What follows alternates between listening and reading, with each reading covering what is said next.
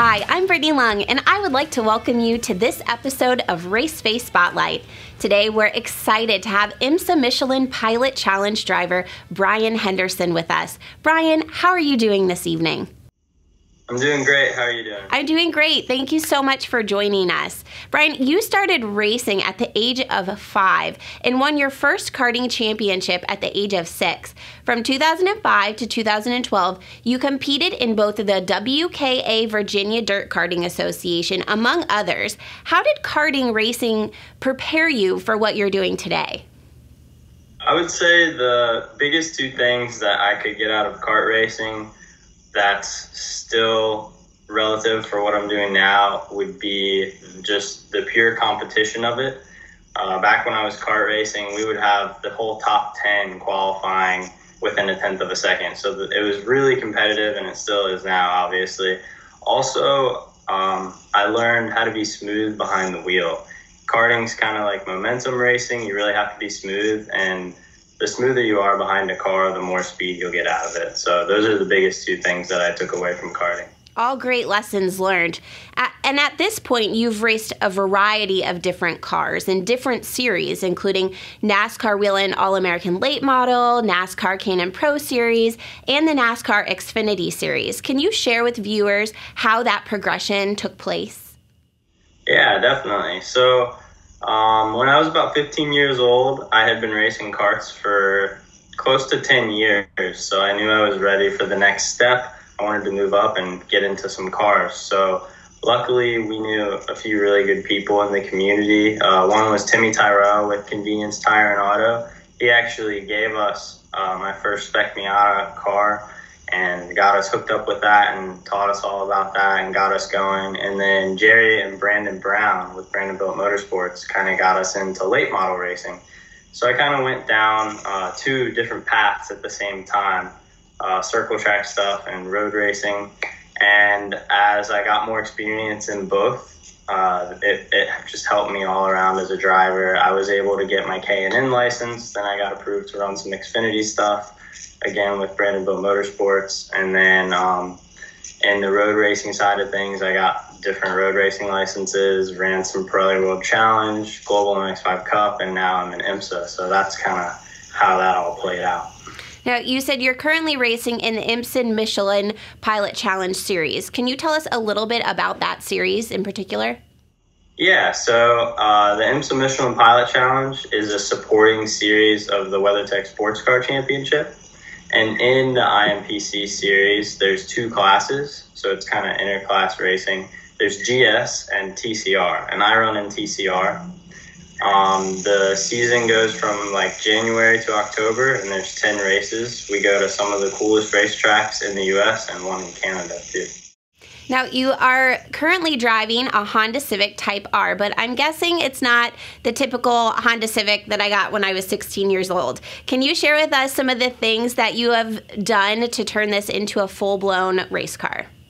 Yeah, so the awesome thing about these cars is that they're true factory-built race cars. So all the Honda Civic Type Rs that are raced in TCR are built by Yas Motorsports over in Italy.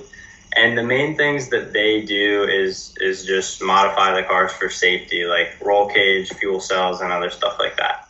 What kind of adjustments as a driver did you have to make to race a front-wheel drive car? So you might be surprised. I would say there honestly isn't that much of a difference when everything is going good, you're on track, and the car's handling good. There's not that much of a difference you have to do as a driver, but when things start to get out of hand, if you get sideways, a little bit of slip angle, anything like that, you definitely want to keep your foot in the throttle as opposed to letting off, because you'll keep going in the right direction. You currently race for Atlanta Speedworks. Can you tell us about that association and your relationship with Todd Lamb? Yeah, we love running with the guys at Atlanta Speedworks. We chose to run with them in Global MX5 Cup for our 2018 season. And everything went so well. We love working with the team and Todd that we kind of both chose to work together again for 2019 and move up to IMSA. Todd is a great driver and driver's coach. He's really helped me all the way around as a driver. And the team works incredibly hard. Every time we hit the track, we have a fast car, and I just love working with them. Can you give us a recap of this year's IMSA racing? Yeah, so going into this year, there was a lot to learn. I was a new driver to IMSA, the series. Our team was new to the series too, so it was a lot happening all at once. But overall, I'm really happy and proud of our performance throughout the year.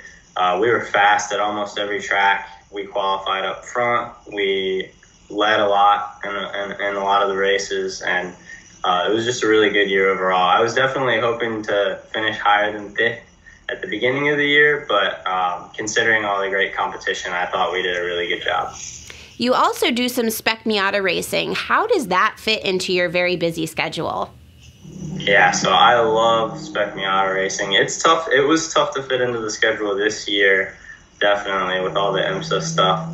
But I love going back and seeing all the guys that helped me learn racecraft when I was just first learning and racing with all of them. It's just a really good time. Now, sometimes you compete against your dad in this Spec Miata series. How has that worked out so far? It's worked out pretty good so far. I love that I get to share this passion with my dad. It's something that's really special to both of us. And most of the time, we both kind of learn different things while we're out there and talk about it and help each other, and it works out really well.